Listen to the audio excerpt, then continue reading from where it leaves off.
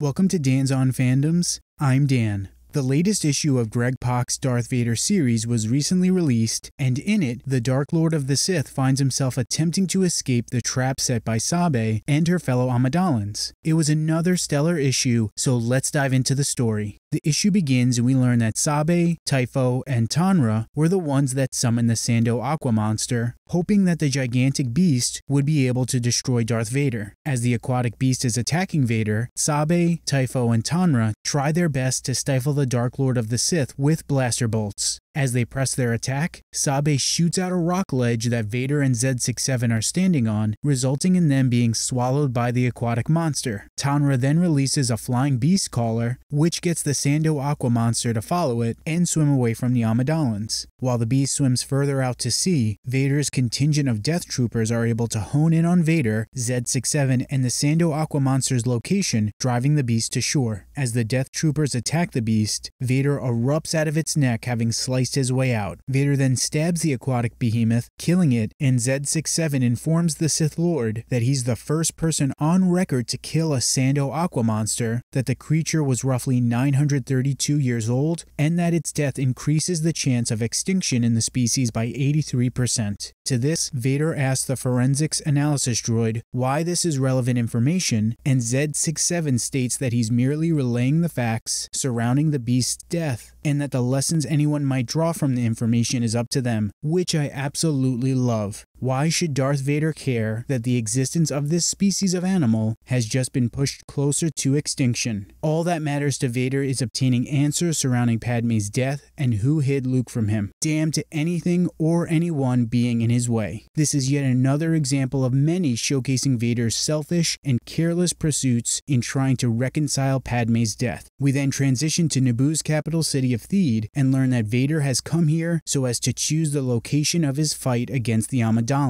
As Vader, Z67, and the Death Troopers leave their shuttle, they're caught in Gungan bubble warp projectors, and a large group of Amidalans stand before them. Captain Rick Oley introduces himself and proclaims that the Amidalans sentence Vader to death for the murder of Padmé and Anakin Skywalker. Vader then asks Oley if he knew Padmé and Anakin, and we see a flashback from when a young Anakin spoke to Captain Oley during the battle on Naboo in the Phantom Menace. After Oley tells Vader that he didn't see Padmé die and merely buried her, Vader then makes his move against the group of Amidalans. With a contingent of fighters disposed of, Vader then descends upon the tomb of Padmé Amidala.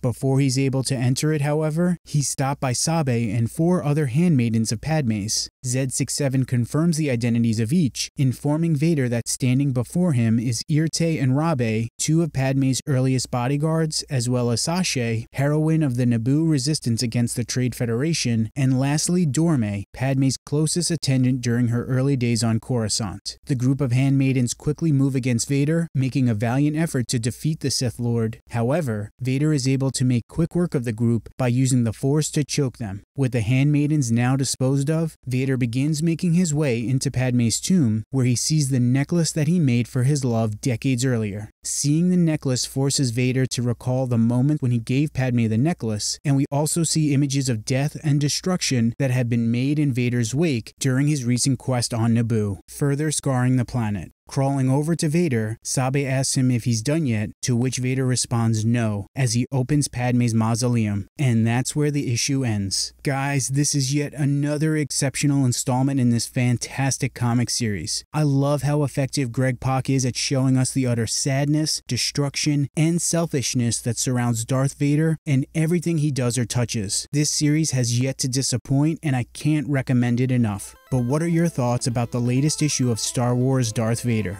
Let us know down in the comments. Want more Star Wars content? Check out some of our other videos. Please like and subscribe, and stay nerdy.